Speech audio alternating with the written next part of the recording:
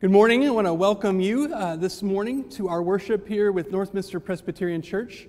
We're in Tucson, Arizona. We're not sure exactly where you are, but we invite you to fill out that online welcome card. Let us know where it is that you're worshiping from this morning. I'm Pastor Pete Seiferth, and I, along with Pastor Andy Ross and our tech team and our music team, we all want to welcome you to worship this morning. Hear this word of reflection as we begin our worship today, taken from the first chapter of 1 John. This is the message we have heard from him and proclaimed to you, that God is light, and in him there is no darkness at all. If we have fellowship with him while we walk in darkness, we lie and we do not practice the truth. But if we walk in the light, as he is in the light, we have fellowship with one another. And the blood of Jesus, his Son, cleanses us from all sin. Friends, as we worship together, we are invited to walk in fellowship in the light of Christ.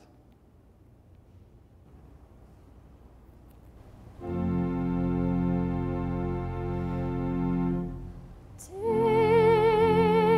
and see.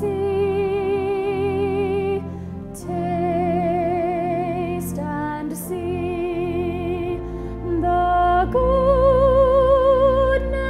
of the Lord. Oh, taste and see.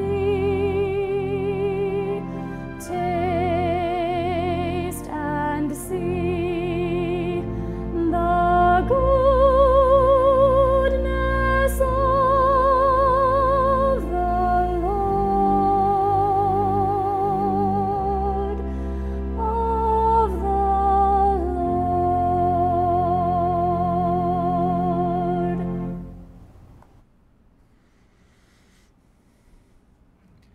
Friends, let us begin our service with the words of Psalm 34, taste and see.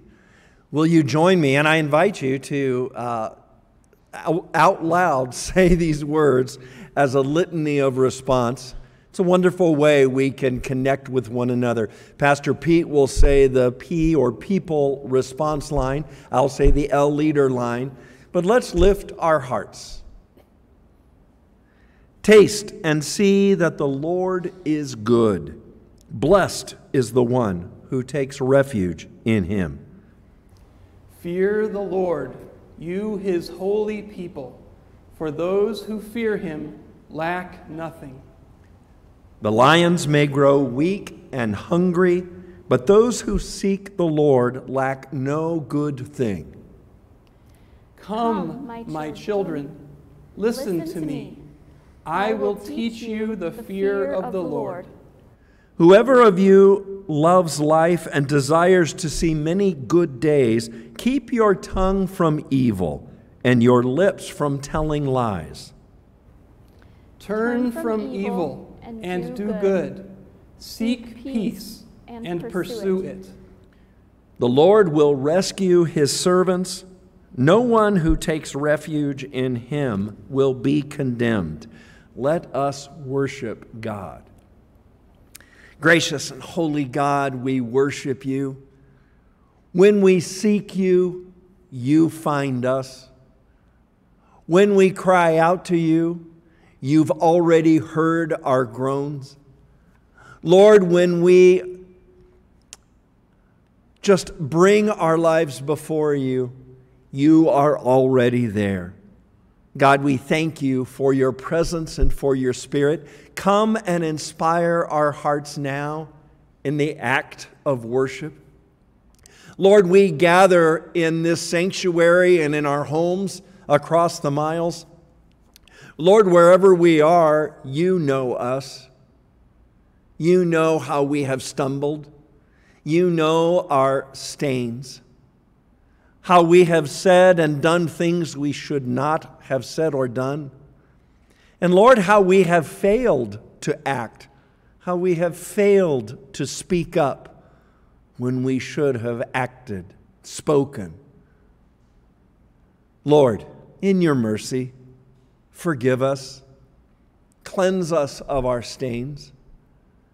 Lord, in your mercy, forgive us so that our feet will be back on your path of righteous, holy, loving living.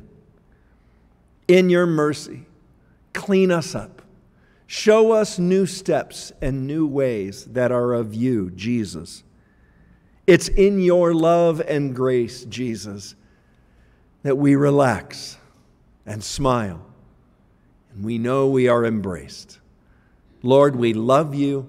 Receive our worship now as a gift of love from our hearts. Hear us, Lord, as we now say together out loud the prayer, Jesus, you taught your disciples to say. Our Father, who art in heaven, hallowed be thy name. Thy kingdom come, thy will be done, on earth as it is in heaven. Give us this day our daily bread, and forgive us our debts as we forgive our debtors.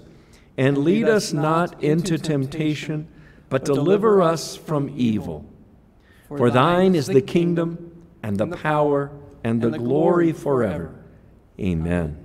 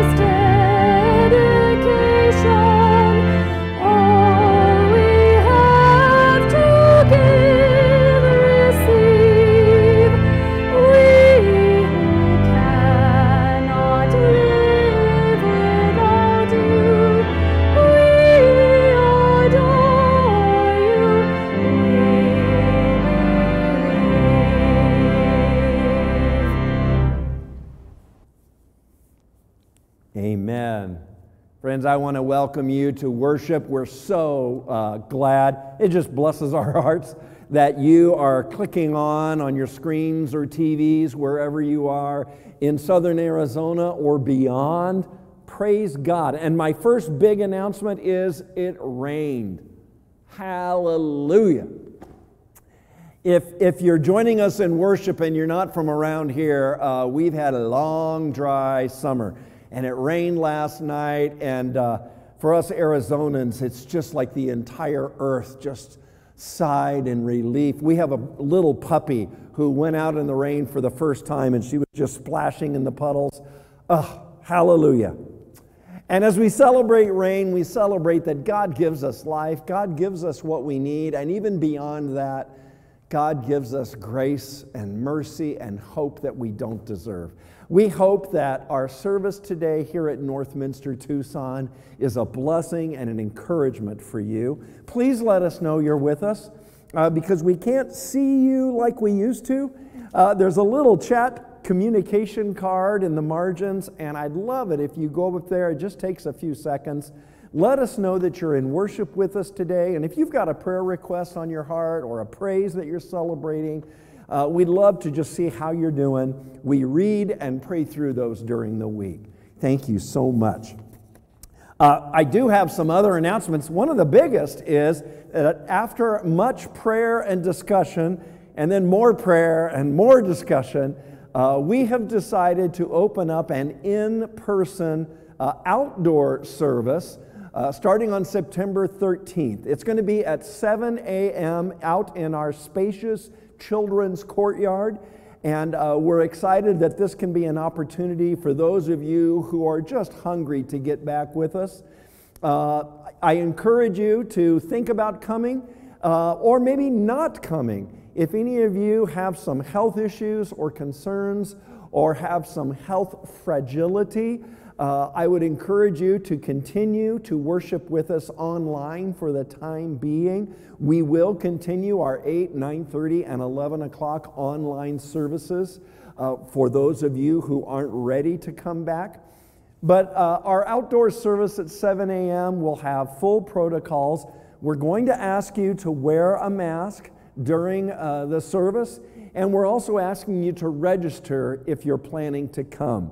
We're going to watch our capacity, how many can be there, and but it will be a service featuring the same sermon, the same scripture, same theme, and it'll be an expression of the heart. You can learn more about that on our website. We also have a how are you doing, and are you coming to that survey question that you can fill out. It will just take a few moments, but we're excited to announce that. We're also offering a Next Steps class for any of you who would like to know about, what are the basics of becoming a Christian, becoming baptized, becoming a disciple of Christ, or a member of Northminster Church. For any of you ready to maybe take some next steps with us, our class is going to be on Sunday, September 20th, from 1:30 to 4:30 in the afternoon. One class, with an opportunity to join our church at the end of that if you are so led and ready. So if you're planning to come to that, please do so, but call us at the church, let us know you're coming. And on our website, npctucson.org/live, you can see a number of resources and online groups, studies that are forming. I do want to say that we have a couple of care groups that are going to be beginning soon, a grief care class and a divorce care. Both will be online, and they'll be starting up in September. 13 weeks of resources and getting to know others in that group. If you're interested in being a part of either one, please let us know and send us a note.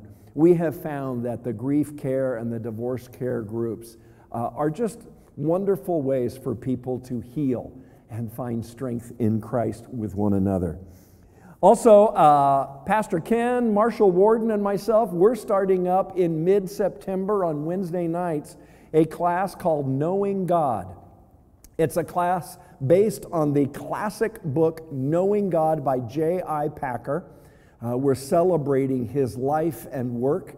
And the interesting thing, on Wednesday nights, there'll be 2 tracks: an in-person, limited attendance class. We're going to watch our capacity, but also an online virtual class. So if you'd like to be a part of one or the other, please email us and let us know. I hope it'll be a wonderful opportunity to just get stronger in your faith and your outlook as a Christian, what you believe and how you're living that belief. And then just lastly, after our services this morning at 12:30 p.m. Mountain Time, we're going to have, once again, a cyber cafe. It's a Christian fellowship that's Zoom-based. There's no work. It's just a fun fellowship to say hi to one another, check in. Pastor Pete will be there.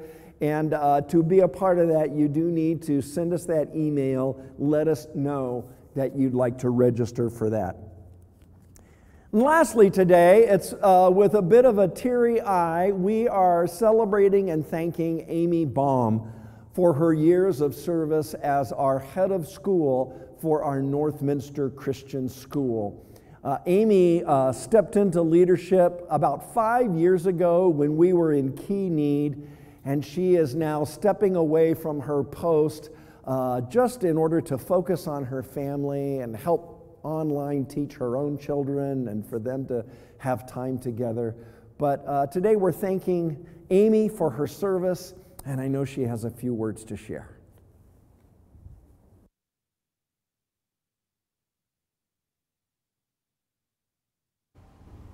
Good morning. Good morning. Thank you so much. I had all my emotions, I think, in the first one. We'll see how this one goes. I'm so happy to be with my Northminster family again this morning, even if virtually. And I have 2 items to talk about this morning. First, an update about Northminster Christian School. Every time I usually get up here, I have an update, and I want to update you on how things have been going for the past few months. I want to thank you for your love and prayers and support as if we have navigated the challenges of COVID at the school. We reopened on June 1st, and I'm pleased to say that things have been going relatively well, all things considered. We've been serving 45 children and their families with 7 staff members. Our usual is 13 staff members and 75 children, so as you can see, our enrollment has taken a big hit since COVID. The protocols that we developed, including temperature checks, more thorough cleaning, new drop-off and pickup procedures, and smaller ratios, and more, have helped us to keep our staff and students as safe as we are able, knowing that there are still risks. We have been able to secure some funding from DES, and a new child care grant is in the works, so you can be praying that that comes through for our school to help fill this gap, as we have a gap in enrollment and capacity right now. We are praying that these help to float us through. On behalf of our staff, I really want to say thank you for everything. For many of our staff, this is their only source of income. Sorry, this is where it gets me. And being open has meant so much to their families. This doesn't mean that they don't have fears. They do. But please continue to pray for them and support our school. It is needed now more than ever. Through all of these challenges, I've seen the Lord at work more than ever. In our Northminster family taking care of us. In the new family who felt scared to bring their child, but through the love of our teachers and our protocols, they have felt cared for. In the child who's comforted by their teacher when they fall down. In the child who celebrates a friend when they learn a new skill. Jesus is all around us, and his presence is always so tangible on our school campus. Second, I'm here to tell you in person or virtually that I've stepped down from my position in light of coronavirus and the realities of having 3 young children, 2 who are school age. We made this difficult decision as a family. When I started working at Northminster in 2014, my son James was just 2 years old, and my son Charles was an infant. When I took over as a director, I was pregnant with my daughter Gloria, who's now 3.5. My children have grown here, and my family will forever be impacted by the students, teachers, families, and Northminster church community. You have all meant so much to us, and thank you will never be enough.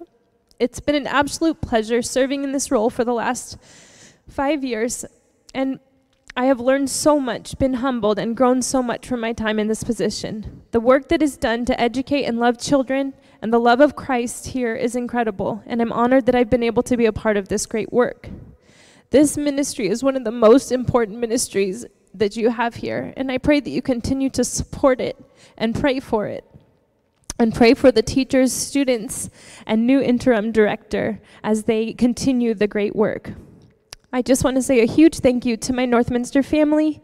You have been the hands and feet of Jesus for me and my family, and that will forever impact us. Thank you so very much. Amy, thank you. Your leadership has just been a blessing beyond description for just the lives that you have blessed, children, family, our congregation. You came to us when we were in a bit of a lurch, and now as you're leaving, I celebrate how you've blessed us and well prepared us for how we're functioning now. And so thank you for your friendship, your commitment.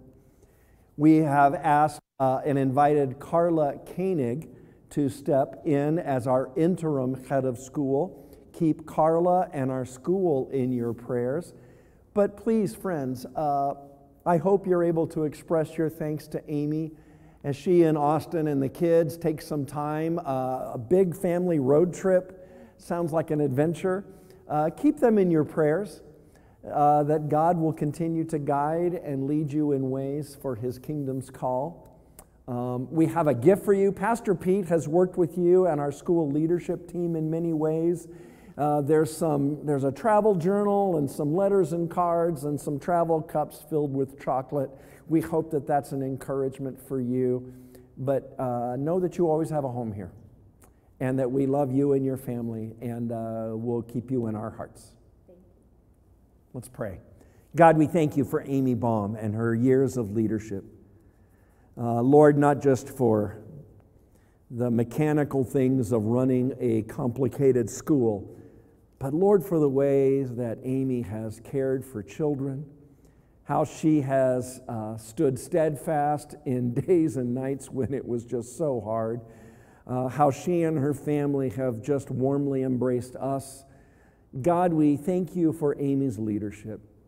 And Lord, as she steps into a new chapter with her family, watch over her, Austin, and the kids. Bless and keep them always in your care. God, we pray for Carla and our teachers and our children and families continuing each day here at our school. Lord, Holy Spirit, you are the one who binds us together in your bonds of forever grace. And so, Lord, bless us to be a blessing, and especially bless and watch over Amy. We thank you for her leadership, her love, and all that she's offered to us.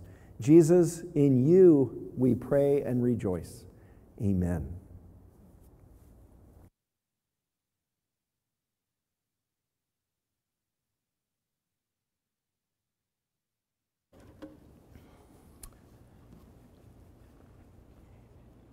Hey kids, it's Pastor Pete, and I just had a moment I wanted to share with you, a little special message. I want to introduce you to my friend. My friend is a frog, and not only is he a cool frog, can you see him there? Yeah, he's got a big smile, but he also makes a cool noise, right? If you take a stick and you rub his back, he tells you how happy he is. Isn't that cool? He's so fun. Want to hear him croak again? Oh yeah, he's cool. So why do I have a frog with me today? Well, I wanted him to help me tell you a little bit about how God's love works. So often when we think of God's command and God's telling us how to live, we think that if we make a mistake that we're going to be in trouble. And instead of being happy, that we're going to make kind of croak noises, like God's going to take his gavel like a judge, and he's going to say we're guilty, that we've done something wrong and we're guilty. And it would sound like this. I know that's terrible. We don't want to hit our frog friend on the head. Reminds me of like little bunny foo-foo hopping through the forest, bopping him on the head. Oh, no, that's not how God works. God is not a judge like that. God is a righteous and good judge. And we have an advocate. The Bible says we have an advocate before God, our Father, and that is Jesus Christ, that he is righteous, and that even though we might sin and we might do things that are wrong, our sin doesn't stop God from still loving us. Jesus represents us because he is perfect and righteous. He says, you know what? They're okay because they love me. I love them. They are happy. That is so cool. So this is a frog, and I'll never forget something I learned as a kid. It's called an acronym.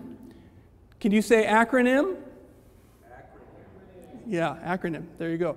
An acronym is a word that has letters in it that mean other words, okay? So that's like frog, F-R-O-G, is an acronym for fully rely on God. That we can remember that no matter what's going on in our life, God is strong, we can trust him, that we can fully rely on God. Frog.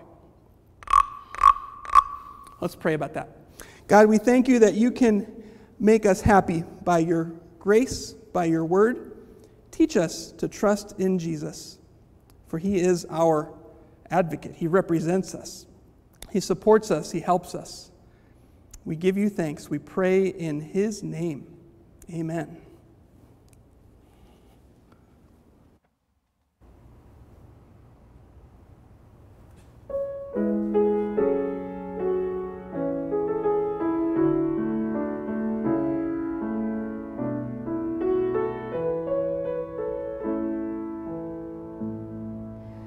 Brothers, let us come together, walking in the Spirit. There's much to be done. We will come reaching out from our comforts, and they will know us by our love. Sisters, we were made for kindness. We can pierce the darkness as he shines through us. We will be reaching with a song of healing, and they will know us by our love.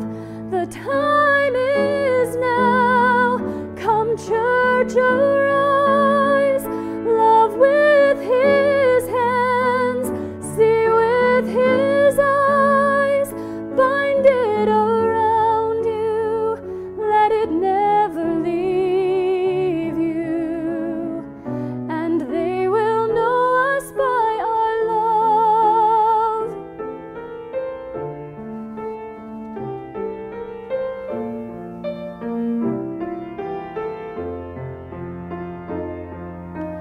Children, you are hope for justice. Stand firm in the truth now. Set your hearts above.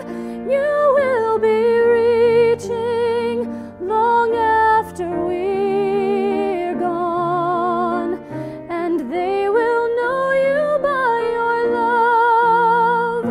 The time is now.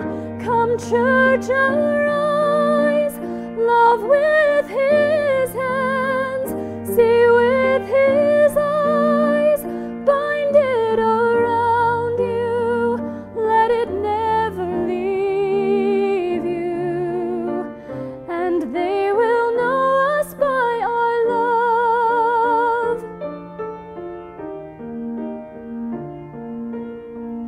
and they will know us by our love.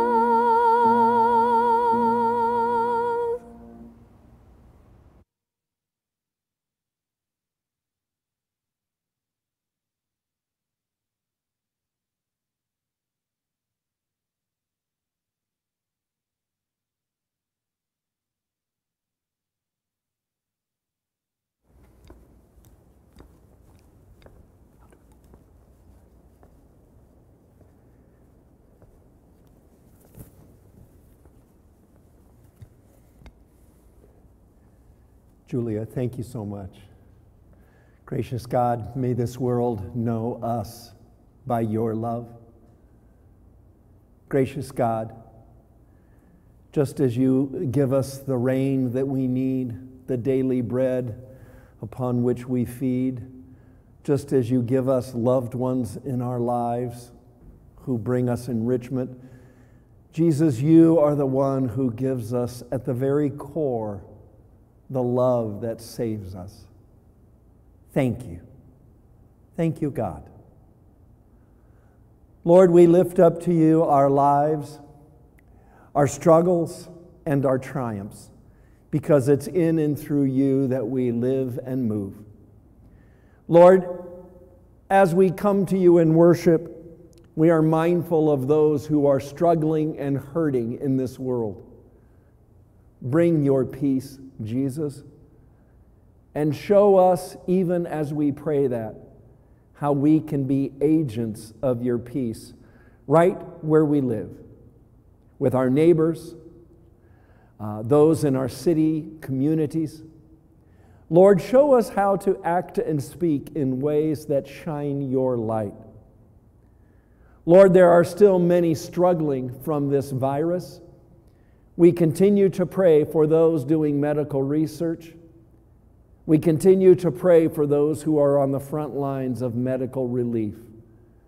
Bless them, refresh them, guide their efforts, O Lord, for theirs is a sacred work. We pray for all of the other frontliners, Lord, who make every day run, the delivery people, the clerks, the helpers in stores, our civil servants, and Lord, those who serve in leadership office. Even though we're barraged with campaigns and slogans, Lord, we don't forget that there are many, many more who are quietly working and serving in our city offices, county offices, state and beyond. Bless our civil servants, Lord, that they would guide and act with justice and wisdom. Lord, bring your relief. It's been a tough year. We have seen your hand of blessings holding us together. Lord, we hear the laughter of children in our Northminster Christian School. We learn of the tireless work of your church here at Northminster, but also, Lord, in faraway places. Lord, you've given us roles to play. Help us, God, to live out those roles, to be obedient to you. God, not because we must, but because we can, because Jesus, you've embraced us. We pray for justice for those struggling with racial tragedies and prejudice. Lord, continue to open our eyes and open our hearts, that we can act and speak and do those things of love and truth that will bring healing to this world and to our communities. Lord, show us your way. Shine your light. And may your word and spirit be a light for our steps each day in grace, to know you, to rejoice in you, and to live as your people. God, you are so good. We worship and praise you, Lord, along with all of these prayers of intercession given today in the name of the Father and the Son and the Holy Spirit.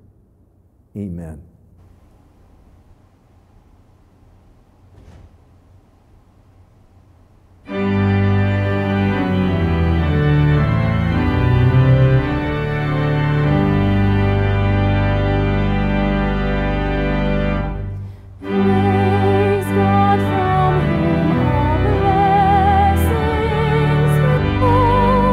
Praise him, all creatures, hear me.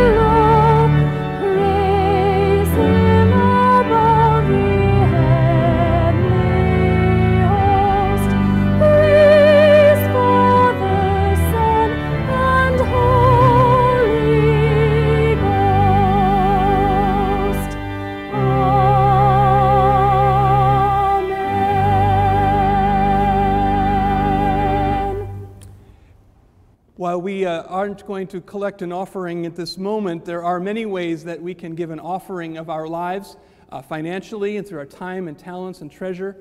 You can find information there on your screen on how to contribute financially to the work of Northminster Church. It's been an amazing season of generosity, so thank you for supporting the various projects and helping us to maintain the ministry together that God has called us to. So let us pray together as we dedicate our lives and offerings to God. Holy God, we thank you and we praise you. For even as we might not be able to collect our offering here in the sanctuary, God, you are at work collecting us together as your people.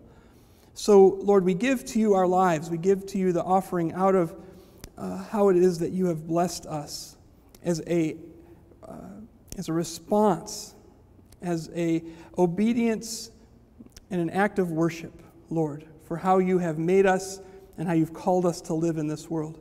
So bless our lives of offering. Bless the offerings that they could be used in transformational work, Lord, that you are directing and empowering, and that together we with the whole world would know that Jesus Christ is our loving Lord and Savior. Amen.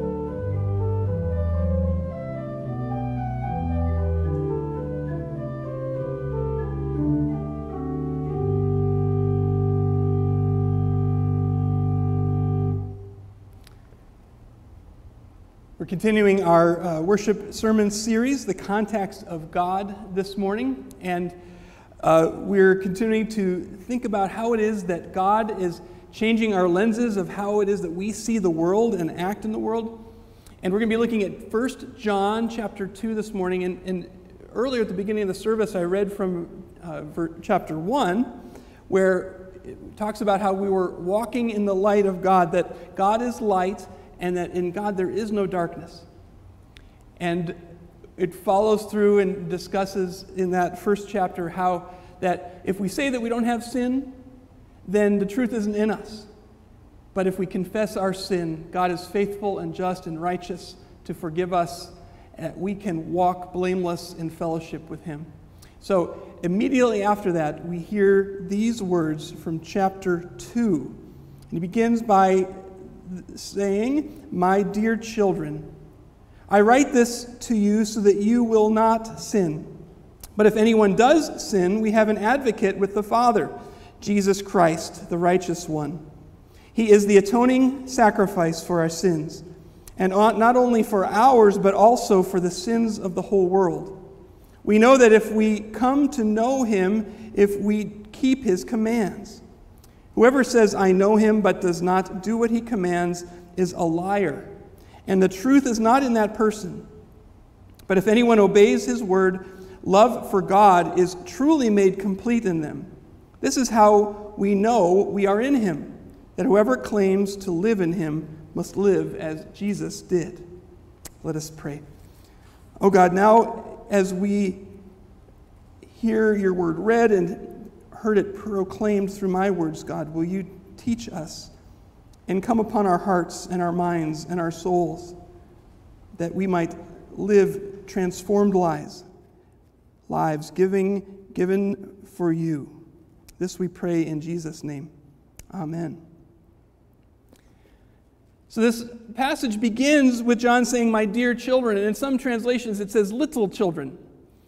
And you might think, well, okay, John, why are you writing to a group of adults and calling them little children?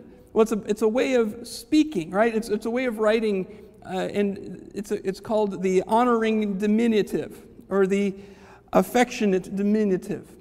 And that's whereby you use a word or an ending of a word to kind of slightly change it, but you do it in an honoring way. So in Spanish, this works when you add ito on the end of something. So if you have a grandfather and your grandfather is honored, you would call them abuelito. You're not saying that he's a little grandfather, you're saying that he's honored and loved, right?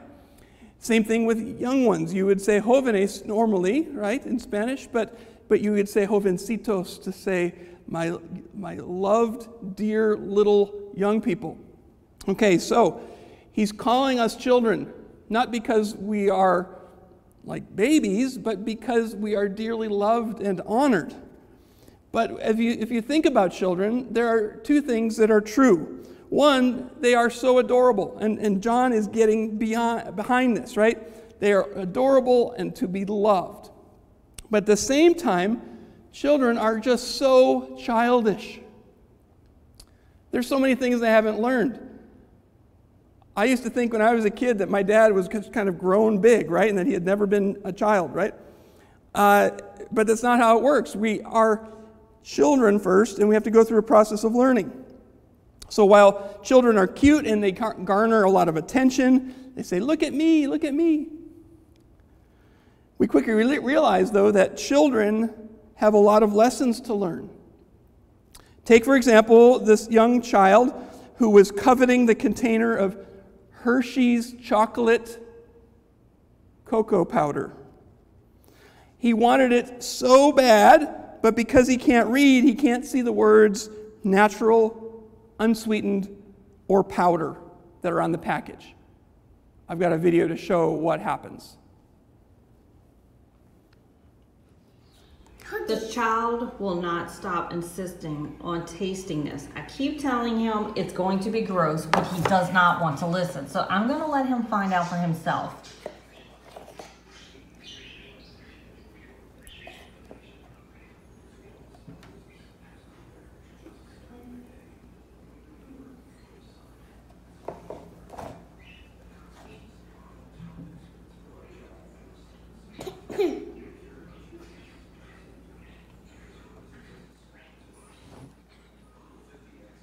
Go spit it out.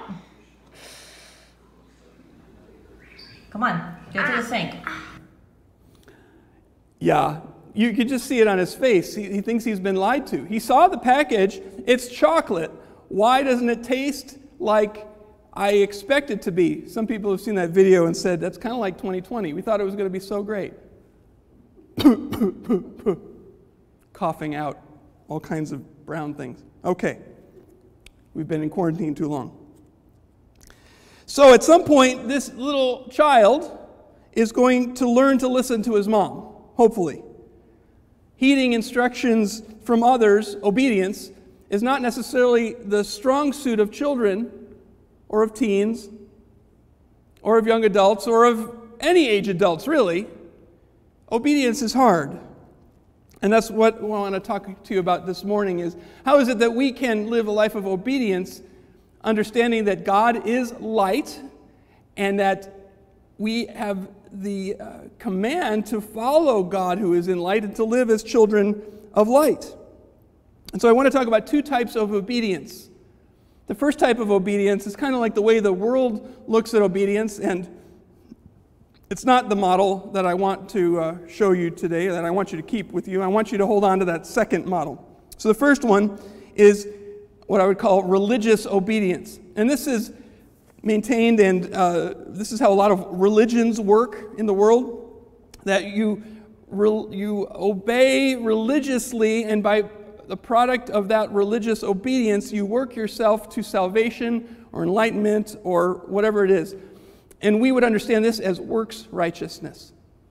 But this is how a lot of things in life work. If we think about our lives physically, we know that if we want to have some kind of success, that we have to discipline ourselves.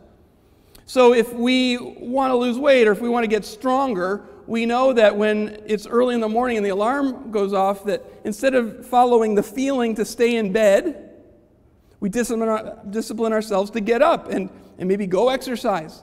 Or if there's a full plate of cookies there, we see it, we might eat one cookie and then immediately want to eat the whole thing of cookies. We say, no, that's not good for me, so we discipline ourselves. This is the kind of obedience that we often use or we employ in our lives. And if we obey and discipline ourselves to a certain degree, that we can have success. It hurts when we fail, and it might also hurt when we succeed. It might be a temporary victory, but there's always going to be something else that is next that we have to work towards. Now, a lot of people believe God works this way, and a lot of Christians believe God works this way, that we have to follow in the Bible this list of rules, and in following this list of rules, then we get salvation because then God will love us, and then we'll be okay, and we'll be acceptable. Except that's not the gospel. That is not what Christianity is about. We cannot obey our way to a relationship with God. So the second type of obedience that I want you really to grasp and to help marinate in your life is what I would call true Christian obedience. And this is in response to God's provision of salvation by grace. So salvation is by grace through faith, as we read it elsewhere in the Bible. And when we understand this and have experienced this, God works in our lives by the Spirit to bring us into relationship with God. And because of this new relationship with God, that is not based on obedience, but by grace, because God's loved us and accepted us, then we obey God's command, His instructions, His word. God, after all, is the Savior, not people. So when it says in verse 1 that I read, "Dear children, I write this to you that you will not sin," this is not because that in not sinning we are able to save ourselves. No. Because in the next line it says, "But if anybody does sin," or we could even understand it as saying, "when you sin, we have an advocate with the Father, Jesus Christ, the righteous one. He, Jesus, is the atoning sacrifice for our sins, and not only for ours, but also for the sins of the whole world, the whole cosmos." And this is where the centrality of the cross is so important, so critical.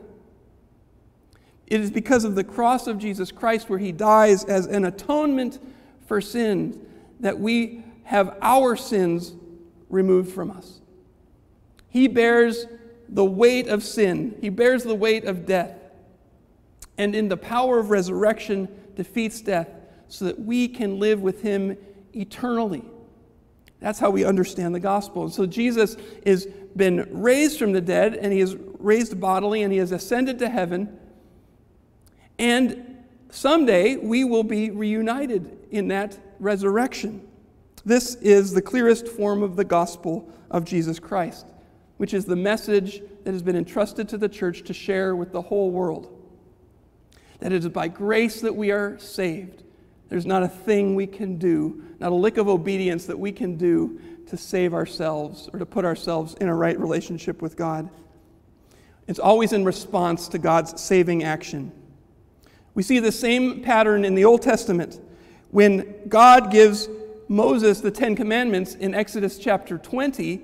It's important to realize that it's not just the Ten Commandments that are the most important part of the story. That is a response. God's giving them commands to obey because of what God has already done. And if the Ten Commandments are in Exodus chapter 20, then we want to look at Exodus chapter 19 to see what it is that God has done. And we're reminded there that it says, "You yourselves have seen what I did to Egypt, and how I carried you on eagle's wings and brought you to myself. Now, if you obey me fully and keep my covenant, then out of all the nations you will be treasured.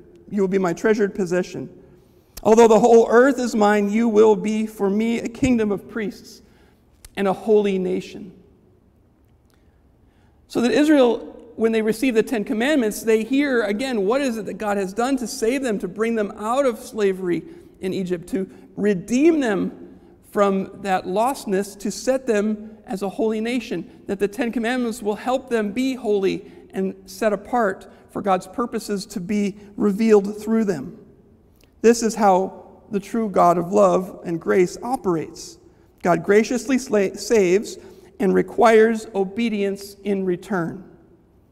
We also hear of this requirement of God through the Old Testament prophet Micah, in Micah chapter 6, verse 8. "He has shown you, O mortal, what is good. He has shown you his love, his mercy, how he has called you as a people. And what does the Lord require of you in response? To act justly, and to love mercy, and to walk humbly with your God." Martin Luther, the Reformation theologian, wrote it in Latin that we are simul justus et peccator. I didn't study Latin. We are simultaneously righteous and sinful. Simultaneously, we are righteous and sinful. And so as Christians, we have to understand that when we make mistakes, we aren't just lost, but we have been found already. Yet we are called to this life of obedience. Just because we have come to Christ does not mean that we will stop making mistakes. But it does mean that now, as we follow the Spirit of God, more and more we will experience transformation in our life, in our thinking, and in our acting. So I want to talk about 4 resources that God provides for us that we could live obediently to God. And the first one is truth. Truth is knowing the truth that makes us walk in the light of truth. So if God is light and in him there is no darkness, then we want to be people of truth. If there's good news out there, don't you want to hear it? Don't you want to share in that? Don't you want to walk in the light instead of stumbling around in the dark? Verse 3 and 4 says, "We know that we have come to know him if we keep his commands. Whoever says, 'I know him,' knows Jesus, but does not do what he commands is a liar. And the truth is not in that person." So it's so important for us to know Christ, to know him in a personal way and in a real way. And the way that we come to do that is through the revelation that God gives to us through his word. And the Holy Spirit comes alongside us and helps us to be in this new relationship. And when we discover the relational power of our salvation, then we are energized and excited to live in obedience. So the next resource is holiness. This is a kind of holiness or righteousness that doesn't come from ourselves. In the same way it was true in the Old Testament that God was going to give them holiness, God was going to put that on them. In the same way, it says that Jesus Christ is the righteous one. He is the one who is our advocate before God our Father. So that we are children of light with this advocate who makes us holy.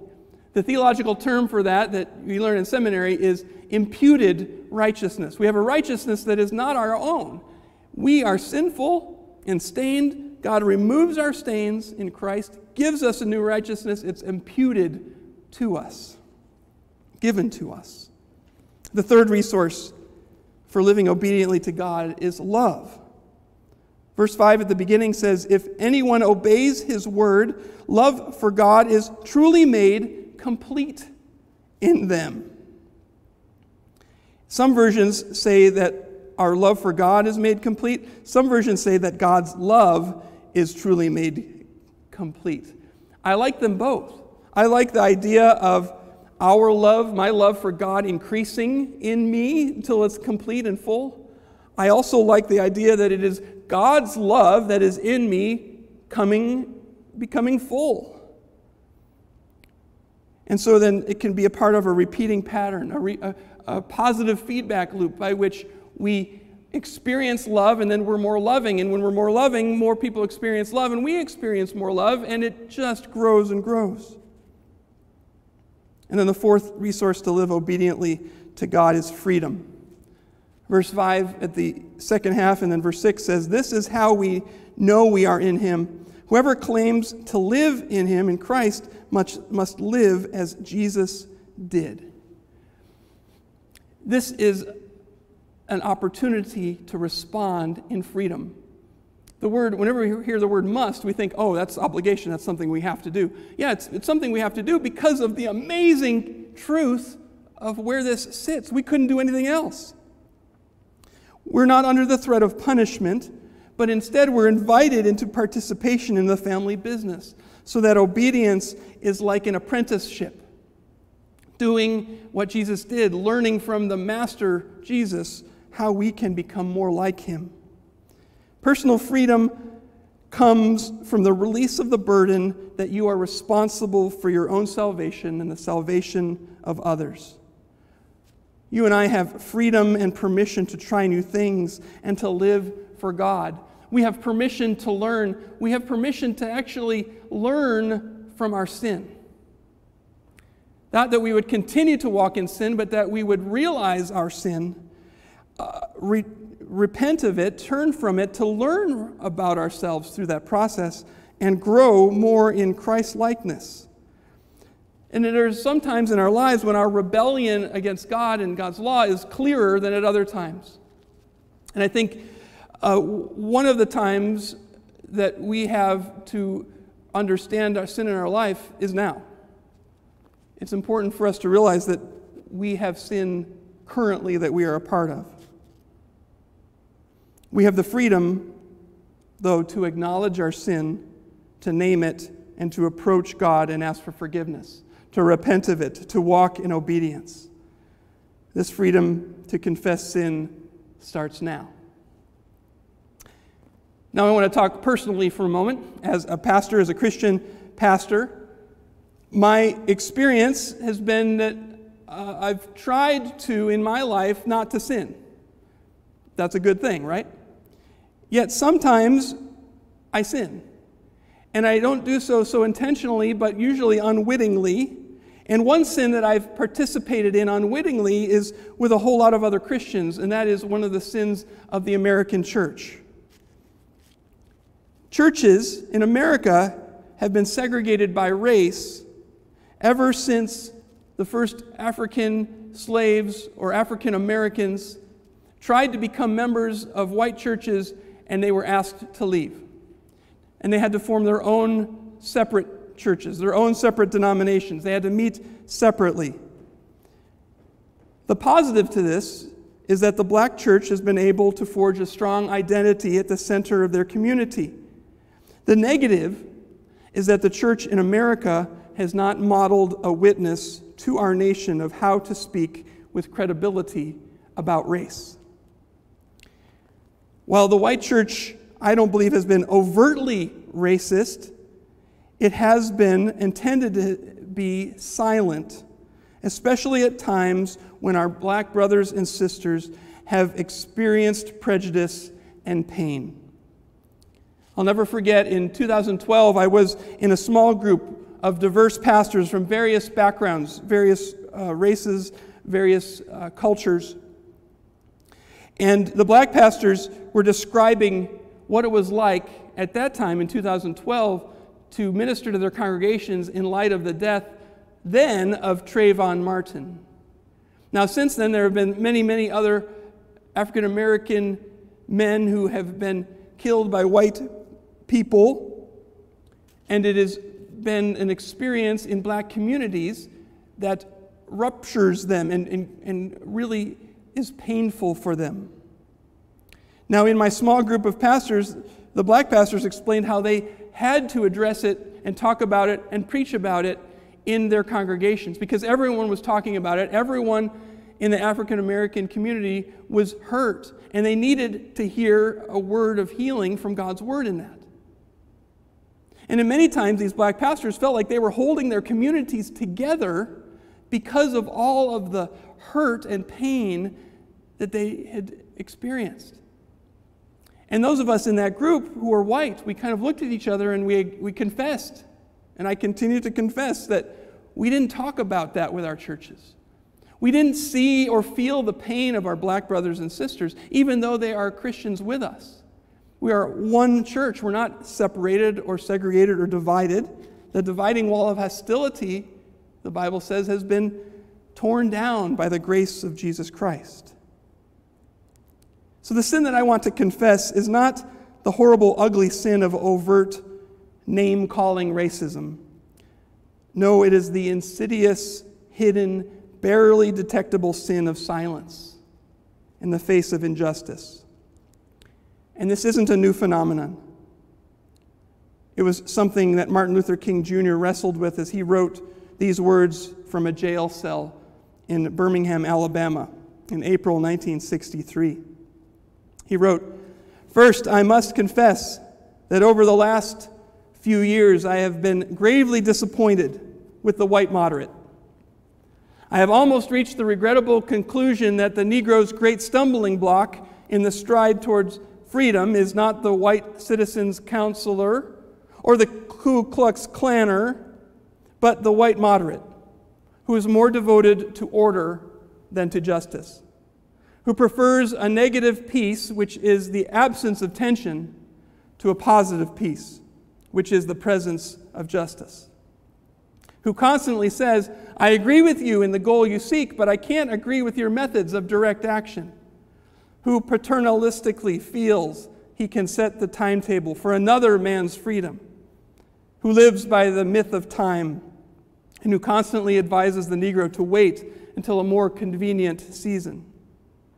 Shallow understanding from people of goodwill is more frustrating than absolute misunderstanding from people of ill will. Lukewarm acceptance is much more bewildering than outright rejection.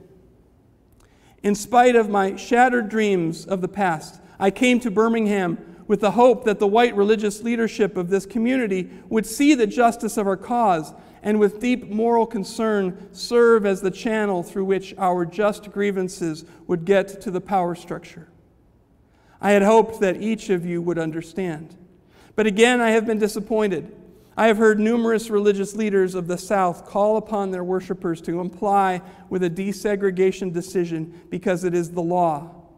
But I have longed to hear white ministers say, follow this decree because integration is morally right and the Negro is your brother. In the midst of blatant injustices inflicted upon the Negro, I have watched white churches stand on the sideline and merely mouth pious irrelevancies and sanctimonious trivialities.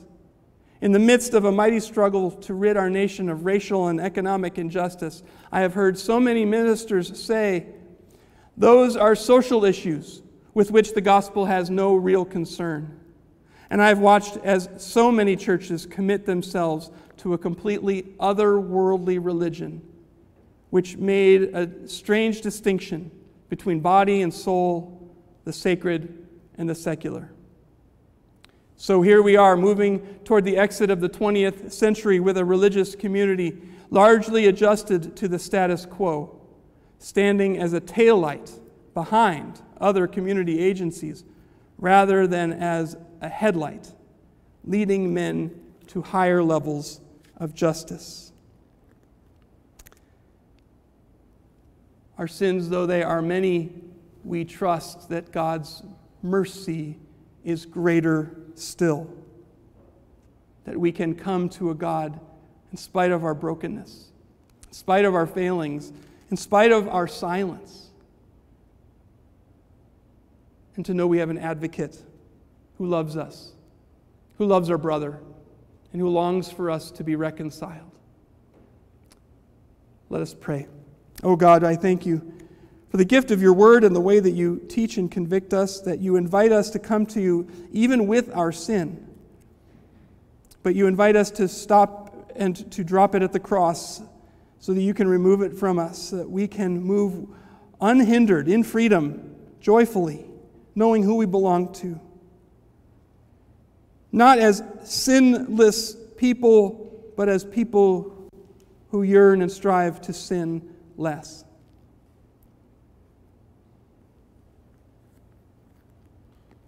So God, forgive us. Remind us of your love. Remind us that we are more loved than we can possibly imagine, and because of that, we can walk out of here with our heads high, knowing that you have called us to something greater than ourselves. We long to see that, Lord. May your kingdom come, your will be done on earth as it is in heaven. This we pray in Jesus' name. Amen.